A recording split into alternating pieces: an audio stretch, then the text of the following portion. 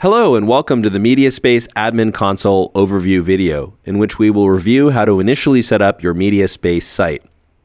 In this video, we will learn how to customize your navigation bar, upload your own logo, and add new users, among other features. So to begin, we need to access the MediaSpace Admin Console. The address of the Admin Console is always your MediaSpace URL and /admin. So my MediaSpace is called customertraining.mediaspace.kaltura.com. So I'll simply add / and admin and hit enter. Now enter your username and password, which are exactly the same as your KMC login credentials. Now that we've accessed the console, this is the home page. We can see that all the configuration management settings sections are on the left. In this video, we will only cover 4 to 5 features to get you started. But as you can see, there is quite a lot of information next to each field. If you want to know even more, refer to the MediaSpace Setup Guide on Kaltura's Knowledge Center. The first thing you want to do is set up the title of your MediaSpace site. By default, this would be MediaSpace. If you want to change this, simply type in the title. This will be visible to users in the browser header. As a general rule of thumb, you want to make sure that after every change you make, you save. Simply click the Save button to apply changes. One thing to note is that this will also clear the cache in the application and make sure that changes take effect immediately.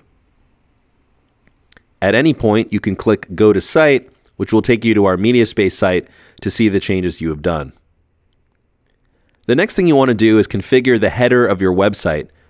In the header section, you may change the logo image. If left unchanged, the site will show the default MediaSpace logo. If you wish to use your own logo, we recommend up to 325 pixels wide and 41 pixels high. Have it stored on an FTP or a Dropbox-like solution, or even upload to Kaltura and get the image URL that would give you a direct URL to the image. Now put the URL in the header section and click Save. With the header style, you can control the skin. You may choose between the dark black skin or the light skin. We recommend using the light skin if you have a dark logo to create better contrast. After changes, click the Save button to apply changes. Now that I have customized the header, I can start working on the navigation bar. By default, the navigation area will show the categories of content that you have in MediaSpace. This is customizable via KMC. You can also add items to the navigation menu before or after the categories. There are different types of items you can add to the navigation menu. For example, if you want to add a tab that will allow users access to an external website, you can do this by clicking Add Pre. Select the type. This will be a link. Let's call this Home Site. Enter the URL and save. Now the tab will redirect you to the external website. Now that your navigation bar is set, you can control who has access to MediaSpace. There are different ways MediaSpace allows you to authenticate users. You can either use Kaltura or you can connect to an LDAP server or actually implement SSO gateway. If you would like unauthenticated users to have unlimited access to public galleries, there is the Allow Anonymous feature. This is a good option for public-facing sites. If you would like to test out your site, for example, there's the Demo Mode feature, which would allow users to authenticate with any combination of user and password. The next thing to do is add users to the application so they can start using the MediaSpace site. This is done in the Manage User section. You manually add new users by clicking Add New User and providing details for each new user you want to add.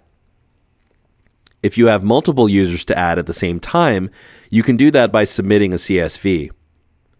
Please visit our Knowledge Center for documentation on the CSV format. Now that you have customized your MediaSpace site, let's review. To view changes, simply go to Site, and you can see the logo, the title set for website, Demo Training, and since we configured the website to work in anonymous mode, you can actually see the content without logging in.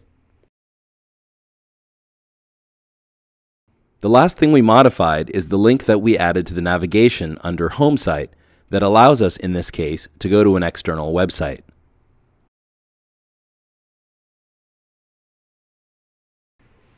This concludes our short overview of the MediaSpace Admin Console.